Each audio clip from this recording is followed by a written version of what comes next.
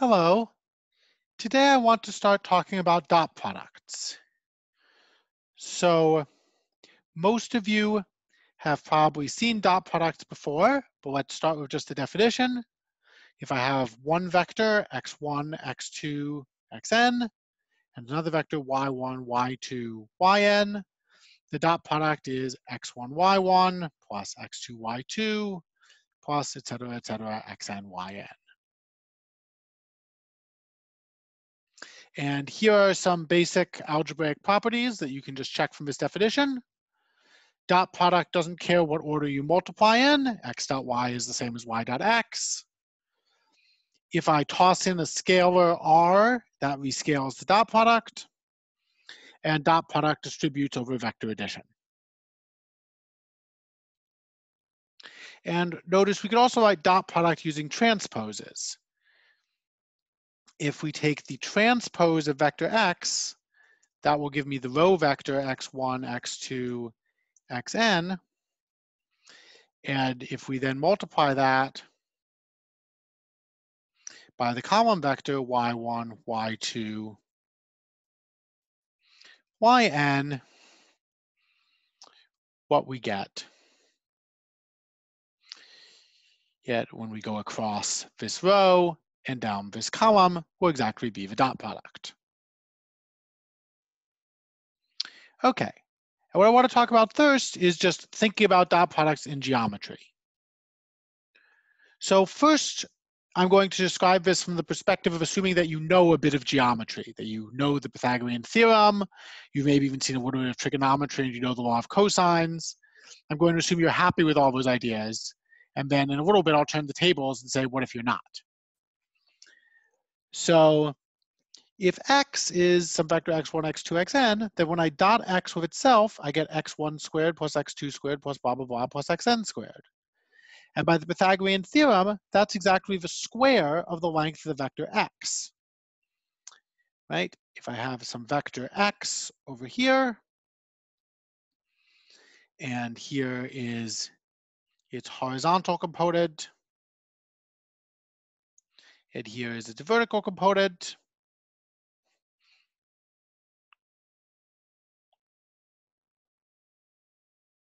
then and the Pythagorean theorem tells me that the length of the vector x is going to be the square root of x1 squared plus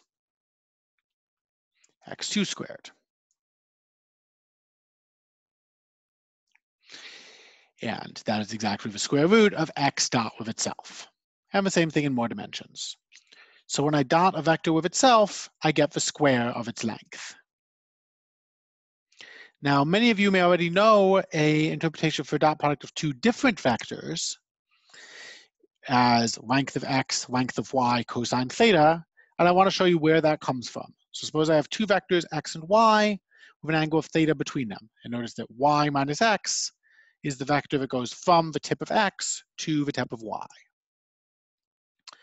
So if I dot y minus x with itself, and I expand using a distributive property, I'm going to get x dot x minus 2x dot y plus y dot y. And we just said, whenever I dot a vector by itself, I get the square of its length. So this gives me length of x minus y squared is length of x squared plus length of y squared minus 2x dot y. Now compare that with the law of cosines.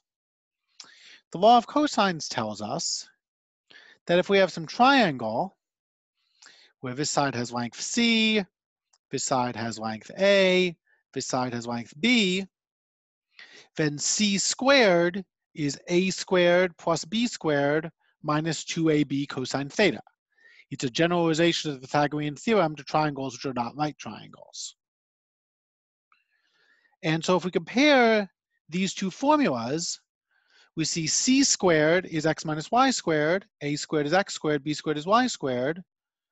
So we must have that x dot y is length of x, length of y, cosine theta.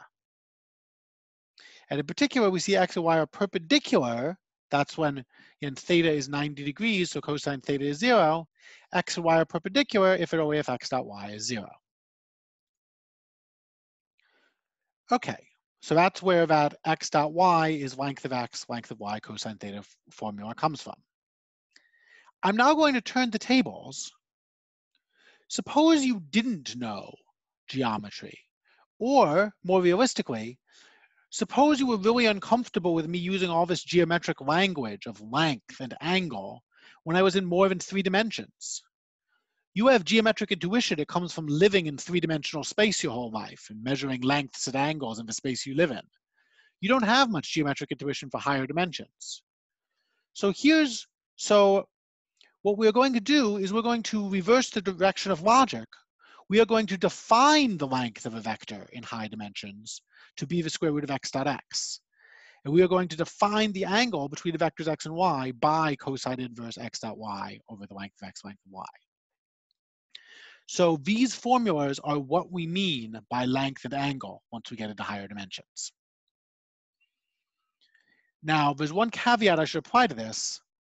I can only take the inverse cosine of a number which is between -1 and 1. So this formula is only going to work if x dot y is bounded by length of x times length of y. So this turns out to be a true statement. It's called the Cauchy-Schwarz inequality. And for those who are curious, I'm going to prove it for you now. And then after that, I'm going to go back and repeat these formulas again, and that's where this lecture will stop. Okay, so we want to prove that the length of x times the length of y is greater than or equal to the absolute value of x dot y. I've put a lot of words up here so that you can read ahead if you want to, but I'll go slowly. If x or y is 0, then both sides are 0. Like if x is 0, then length of x is 0, so this is 0, and x dot y is also 0, so the statement is true in that case. So let's assume these vectors are not 0. In that case, let r be the length of x, and let s be the length of y, which means that x is r times some unit vector u, and y is s times some unit vector v. So here's maybe x, and here's y, and we rescale them to give some smaller unit vectors, u and v, which point to the same direction, but now these unit vectors have length 1.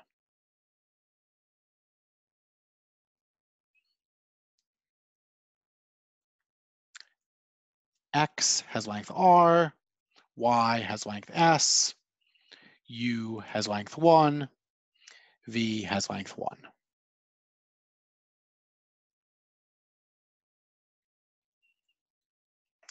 Okay.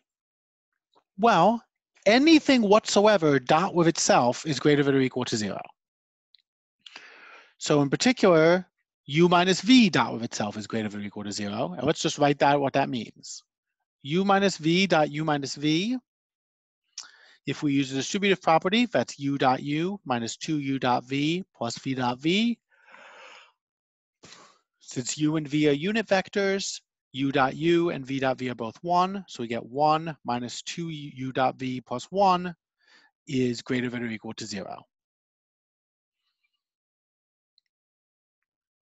So 2 minus 2u dot v greater than or equal to 0.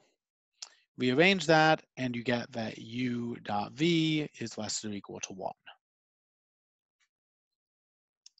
So 1 is greater than or equal to u dot v, and u and v were x and y divided by r and s.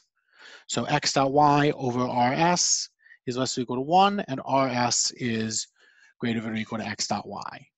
Arguing in a very similar way, a negative rs is less than or equal to x dot y. So x dot y is between rs and negative rs, and that was what we wanted, QED. Okay, I'm going to just repeat my main formulas and stop. The length of a vector is the square root of its dot product of itself, and the angle between two vectors is the inverse cosine of their dot product divided by the product of their lengths. See you in the next video.